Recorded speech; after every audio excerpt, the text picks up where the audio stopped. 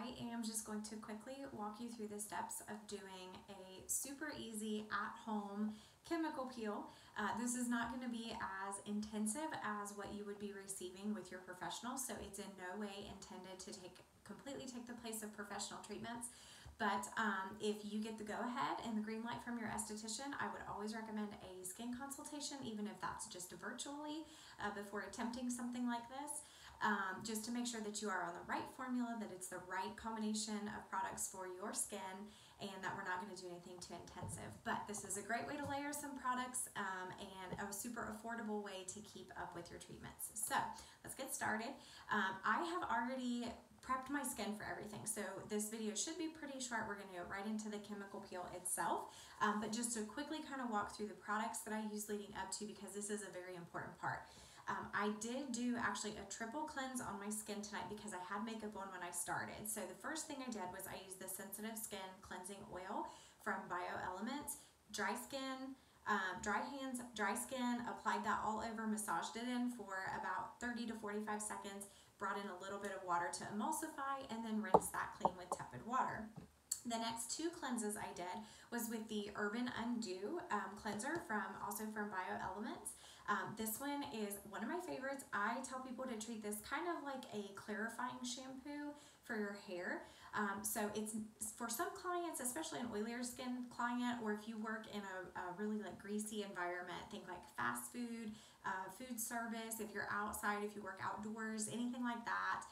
If you lifeguard, anything like that, this is going to be great for you to use every night. If you're a little bit more dry skin, or you were just trying to get your skin prepped, the Urban Undo is awesome. If you are on our acne treatments, another affordable option for you and safe option would also be to prep with our Ultra Gentle Cleanser. Whatever you do, you want to make sure that you use something that is going to help to degrease the skin without over drying it.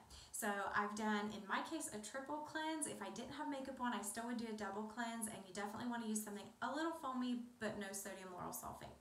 The next product that I'm going to use, because I am acne prone, and so I use all of our acne products at Amelia Gray, which is from Face Reality, except for those couple, actually I've got a few bio products in here tonight, but I'm going to prep my skin next with a toner from Face Reality. So in my case, I'm using the Calming Facial Toner, and I'm just applying that a little bit to a cotton ball, because that's all I have at home. A cotton round is going to use a lot less product, and I'm going to swipe all over the skin. And that's just to make sure that we've removed every single trace and bit of residue from the cleanser that we used. And start at the forehead, and I'm just going to work all the way down the neck. All right. Now I would recommend, I don't always recommend this, but I would recommend letting your toner kind of, chill and hang out here for just a second and let it dry down. Normal skincare routine, I would not recommend that, but since we're doing kind of an at-home chemical peel tonight, that's what we're going to be doing. So I personally like to recommend the Mandelic serums. Something that's interesting about acids is when you apply an acid, it doesn't matter the brand, it doesn't matter the type. When you literally layer your acids, though, it is like you are adding them together. So what we're going to do, though, to make sure that our skin stays healthy and safe and we can continue with actives tomorrow, but just give it a little boost, I always use the Mandelic Serum 8% in my skincare routine. So that is what my skin is accustomed to. I'm combination skin, I'm acne prone, I am prone to some dehydration, I drink a lot of caffeine and things like that, don't always get all my water in. So the 8% is kind of my go-to with the Mandelic Serum. So I am going to actually be bumping that up a notch and using the 11% Mandelic Serum. You can see it comes in a pump. They also make this in a 15%. So if you are using the 11% at home, you could go ahead and bump that up to the 15%. It's very few. I think I have, out of all my clients, I think I have 2 clients on Mandelic Serum 15% for their face, and they don't use it twice a day on their face. So they could do this with their 15%. Normally we recommend 2 to 3 pumps of this max. Typically 2 pumps is adequate for any clients. I always tell people with this product, 2 pumps twice a day, it's going to last you for 2 months. So most clients, 2 pumps is adequate, but for tonight's purposes, we're actually going to be doing 5 pumps of this product. You can get by with 4. I think if it's your first time doing it and you are stepping up a percentage, go with 4. If I were using 11% every day, I would go ahead and do 5. So I'm just going to go ahead and dispense 1, 2, 3, 4, 5. I know what my skin can tolerate. So that is a very generous amount of product. And I am going to start applying. Notice I didn't go here first. I went here first. And you're going to feel the tingle. It is an acid. You're going to feel a burning sensation, and that is normal. And now we're going to go into the forehead because we don't want this running and potentially dripping into the eye area.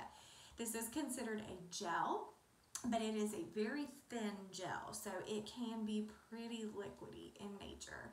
And I don't want to do a ton of massage with the product, but I do want to make sure that I have every area covered, everything, but we don't want to go inside the orbital bone. You can feel that there. So where it starts to dip in, we're not going to go there. And we're just going to kind of press and pat that into the skin and be very generous here. Now, because it's a gel, you're going to find that it's going to dry down pretty quickly. We do want to make sure, again, for the sake of doing an at-home chemical peel, we actually want to let this product dry down completely. So the next thing I'm going to do is actually wash my hands with soap and water. And the reason I'm doing this, you will thank me later, is because your fingers will start peeling if you do not do this. You'll be surprised. Okay, so I'm just going to wash all that product off and break it down. And then I recommend waiting about 5 minutes or so after you have applied this to let the product fully absorb.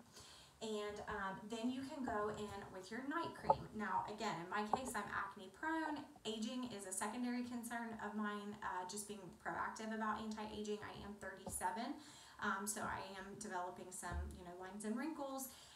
Fortunately, gene pool and an oilier skin type, when I was younger, is contributing to me looking younger now. But I love the oxygenation from BioElements because it doesn't matter if you're oily or dry. If you are oily, this is probably going to feel a little bit heavy to you, but it actually does a great job, especially after something like this. It's a stabilized peroxide, so it will push the chemical into the skin more. And then also that's very antibacterial in nature. It feels a little bit heavier, but you'll be surprised as it wears. As you have that on your skin for a while, it actually will absorb really well. It's loaded with linoleic acid, which is super important just for barrier repair as well. And that's actually a major problem with acne sufferers because we tend to strip our skin down a lot. We use a lot of actives, or we're using something that's just too dry because we don't know any different. So it's great for anti-aging, it's great for acne, it's a great treatment product, it'll push the acid into the skin more. After this is set on the skin about 5 minutes, I'm just going to apply my normal amount of oxygenation and then I am ready for bed. You will notice, sometimes I call it a stingle, it can be a tingle, it can even be a slight burn. If the burn registers, if on a scale of 1 to 10 of like a 5 or more, go ahead and wash your face and wash it off. If your skin's not ready to do it, try again next week and maybe do 1 pump less. And then if it's not, burning, or if it's less than that, if it's only like maybe a 3 or a 4, or ideally around a 2, and that only lasts for about 10 to 30 seconds, you're good to go. It'll keep subsiding and then you'll be set. So I think that's all you need to know. But if you have more questions, as always, be sure to hit me up and make sure to reach out to your licensed esthetician, whether that's myself, someone on Team AG, or a licensed esthetician close to you if you're watching this video from afar, and make sure that your routine is on point and that you're using the best products for at home. Thanks so much for watching.